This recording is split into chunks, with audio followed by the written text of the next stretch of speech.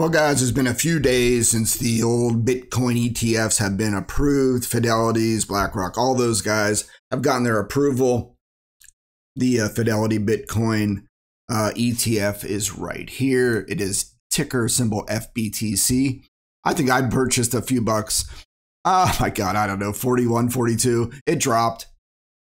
But that leads me into this discussion is the old saying has always been true where you buy the rumor and you sell the news. The ETFs, all the rumor was good for Bitcoin and running up the price. Remember, it went up to 48K. And then the SEC put out their so-called fake tweet, which I think was by design, an internal job, just to jack the price up. Or actually spike the price.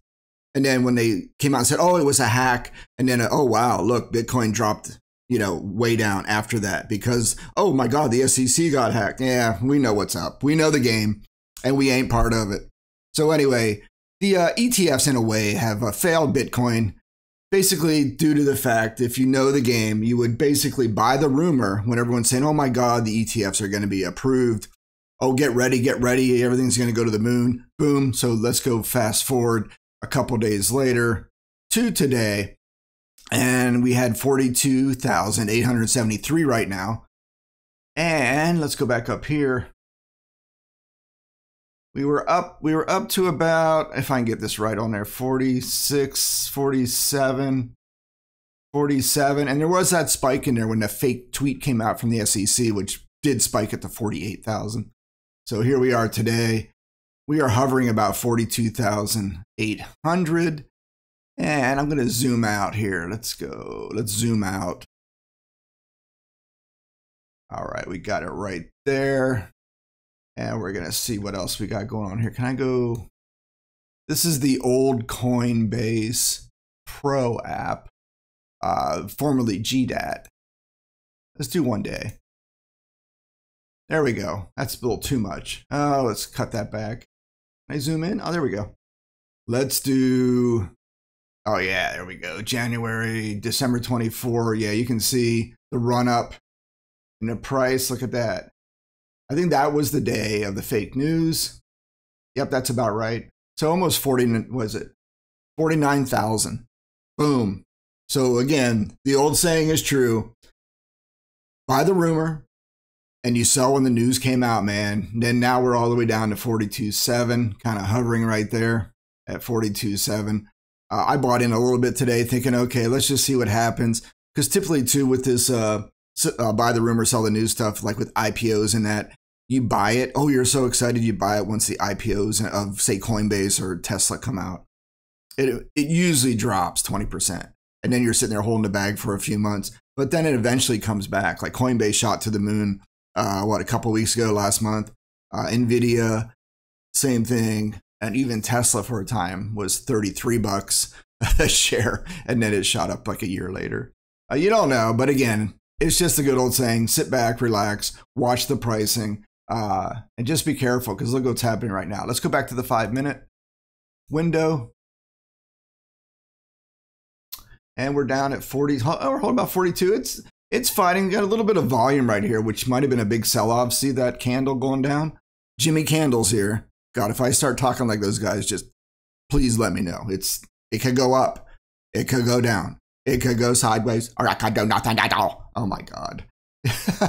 I'm just trying to point out my perceptions. But we were down earlier to 42,500, and now we're kind of found a sweet spot about 42.8. You never know what this crap is going to do.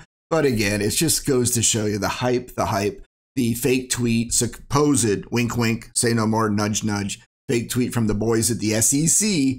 Running the price up a Bitcoin on their fake news and then quickly having their boys cash out. And then they say, oh, it was a fake tweet and then dropping it back down so they can buy back in.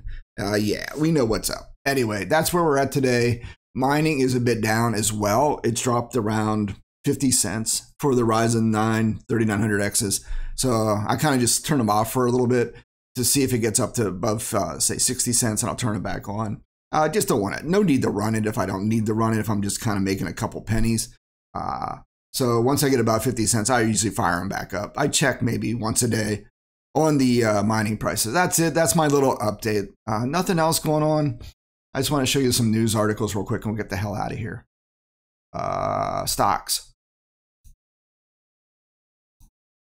Yeah, there's FBTC again. This is Fidelity's. Oh, pro tip.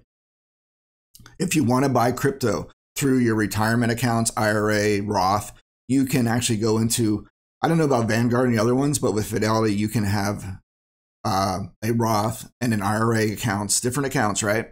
You can go in and buy FBTC, your Fidelity Wise Origin Bitcoin ETF through that retirement fund. And there are all the trades and all the capital gains tax deferred, right? Roth, you're not going to pay any. I'll have to check if you can do it through the Roth. I'm pretty sure you can.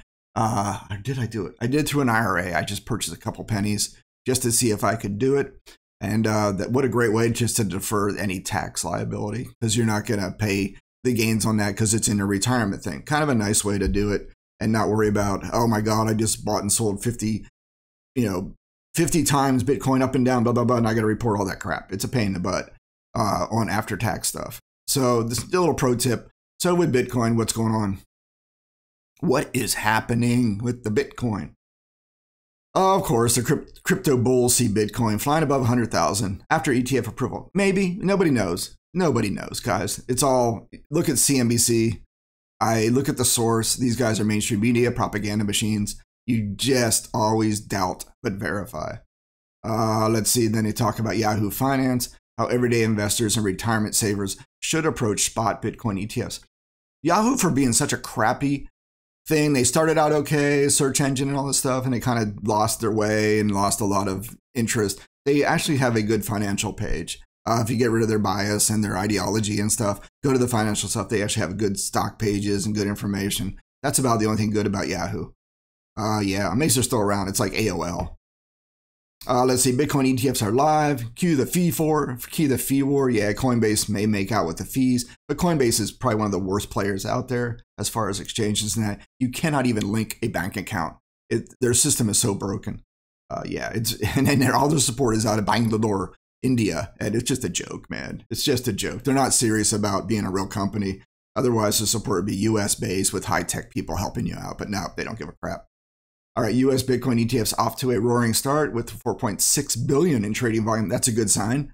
Lots of people dumping into old ETFs because Theodore up in his mansion in New York doesn't want to buy Bitcoin on an exchange and put it in a wallet somewhere. That's just too much work for him. If he can go to his boys at Vanguard and say, "Hey Tiffy, please purchase me $1 billion of your Bitcoin ETF and put it into my portfolio." Easy button, boom, done.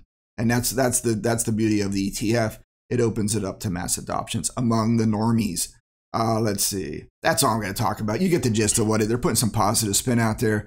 But when you look at the numbers, obviously you go by the numbers.